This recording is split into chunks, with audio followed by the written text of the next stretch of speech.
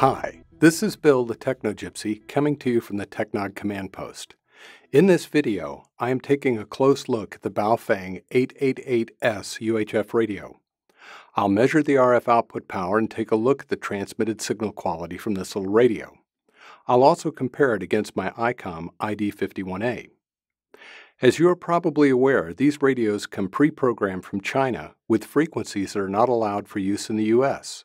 So, I'll also show you how I've reprogrammed them and give you a tip that will keep you from throwing these things away.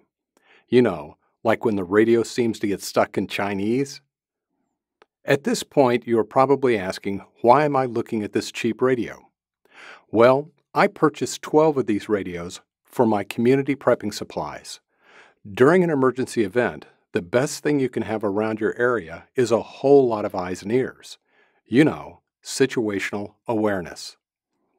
These radios are cheap enough that I can hand them out to my neighbors and don't really care if they get lost or destroyed. Just having a means to talk with other people will help damp down the neighborhood anxiety, especially when people realize their cell phones and internet no longer work. A voice on the other end of a radio can be a lifesaver. I purchased these radios in 6-packs from Amazon for $64.56. That comes to $10.76 for each radio. Not a bad price for a UHF radio. Each box comes with 2 radios, batteries, charging stands, and headsets. But the real question is, how well did they perform? So, let's move over to the bench and start testing. The first test I'm going to do is to measure the RF output power of the radio. To do this, I'm using a Bird 6451 watt meter. This meter has a frequency range from 25 MHz to 1 GHz. I've set it on the 5 watt scale for these tests. Remembering that this is a frequency modulated signal, all I have to do is push the PTT to transmit a continuous signal for the measurement.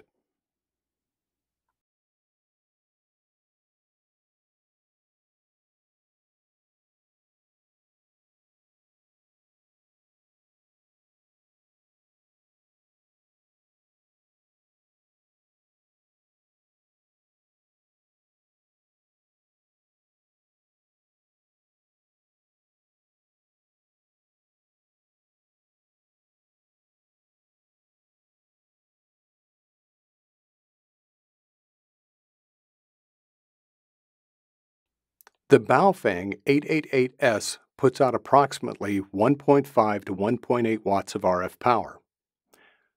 Now, let's see what the RF output power of the Icom ID-51a is.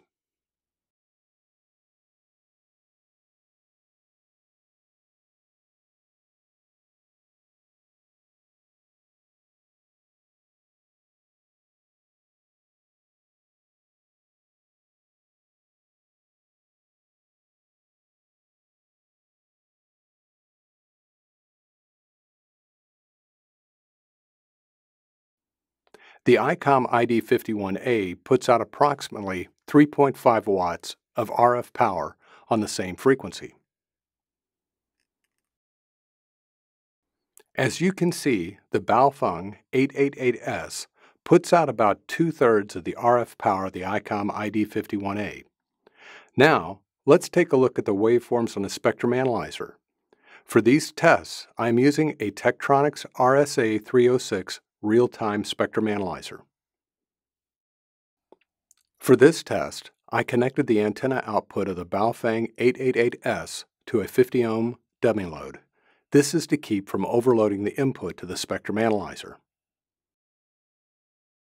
The Tektronix RSA306 is configured to display the spectrum in the lower right corner, the DPX spectrum along with a waterfall in the upper right corner, the occupied bandwidth in the lower left corner, and the FM analysis in the upper left corner.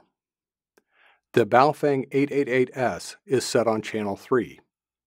The center frequency on the spectrum analyzer is set at 462.6125 MHz. The received bandwidth is set at 100 kHz, the span to 10 MHz, and the resolution bandwidth to 50 kHz. Keep in mind that the Tektronix RSA306 has a real-time bandwidth of 40 MHz. The spectrum display shows the signal at 462.6125 MHz when holding down the PTT button. The DPX spectrum display also shows the signal, but you can also see two small side lobes in both the waterfall and DPX spectrum. Side lobes in general are not a good thing on FM signals, but these are not bad and the signal does not seem to have any harmonics. The occupied bandwidth of the signal is around 7 MHz. The FM frequency error hovers around 0. Now, let's take a look at the RF signal output from the Icom ID-51a using the same test setup. The spectrum display again shows the signal at 462.6125 MHz when holding down the PTT button. The DPX spectrum and waterfall display also show the signal. You can see that this is a cleaner signal than the Baofeng, as is expected from an Icom radio. The occupied bandwidth of the signal is solid at 7.63 MHz. The FM frequency error has almost no ripple in it around the 0 level. From this testing, it can be seen that both radios perform as expected. Keep in mind that the Icom ID-51a retails for around $485 versus the $10 cost of the Baofeng 888S. Yes, you do get what you pay for, but each radio is for a different purpose. I really don't want to be handing out Icom ID-51As to all my neighbors, and I don't really want to carry a Baofeng 888S in my go bag. Now, let's get into the reprogramming of the Baofeng 888S frequencies. Since a radio only has room for 16 entries, this makes programming a much simpler task. You can use either Chirp or commercial radio programming software. I happen to have standardized on the RT Systems line of products for all of my radios.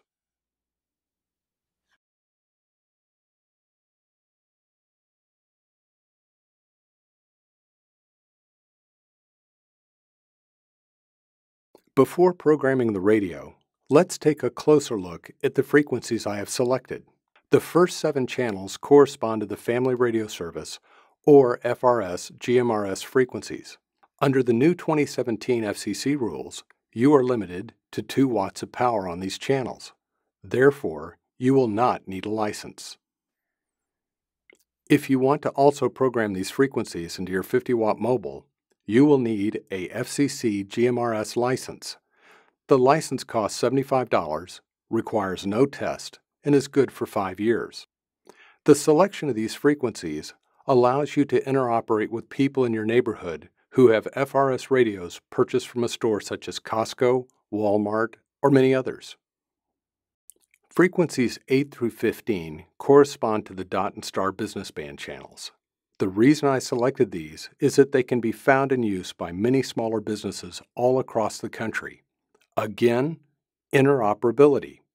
Now that I have gone over the frequencies I intend to program into the Baofeng 888S radio, let's jump into how to actually do it. To program the radio, plug the USB dongle into the computer. Plug the other end of the cable into the Baofeng 888S radio port.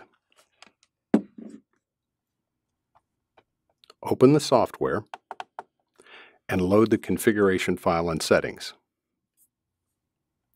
Then select, under Communications, Send Data to Radio. Turn the radio on and click OK to start transferring the data to the radio. That's it. Your Baofeng 888S is now programmed and ready for use in the event of an actual emergency. Now that we have the radios programmed for use, all may not be as we intended. One of the problems that seems to show up in programming these radios is that they switch to Chinese instead of English. This tip might keep you from getting frustrated and throwing these radios in the trash. When I first encountered this problem, I repeatedly tried changing the setting in the programming software back to English, but it would not go back to English. I finally found the sequence you must use to manually change the language. First, turn the radio on. Turn the channel selector to channel 15.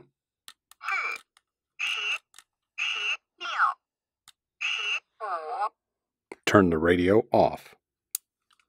Press and hold both the top orange button and the PTT button. Then turn the radio back on. Power on. 15. After this, it will remain in English. I hope you have enjoyed this video and will subscribe to my channel. Also, check out my page at Patreon at patreon.com/technog if you would like to help support my channel. This is Bill, the Techno Gypsy, saying 7-3 and God bless.